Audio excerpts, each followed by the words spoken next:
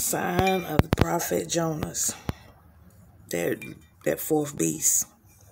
That fourth kingdom in the book of Daniel.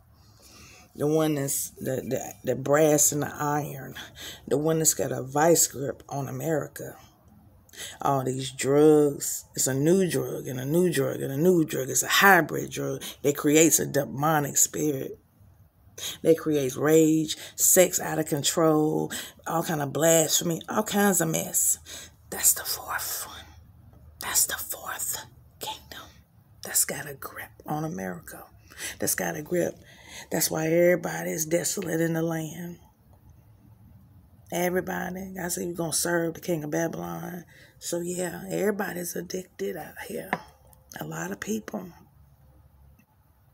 Because they got to cope. They got to get by. I understand. I was drinking. I used to be drinking. I used to drink my woes away. So I understand.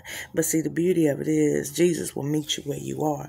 He said, put down, come to me, all those who are weary and heavy laden.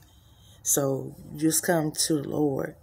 And I ask for healing. I ask for mass repentance. I just ask for just a revival in America. How about that? Let's all run back to God. How about that? Let's cancel the demonic. How about that? Let's be blessed. How about that? I love you. God bless you. Peace.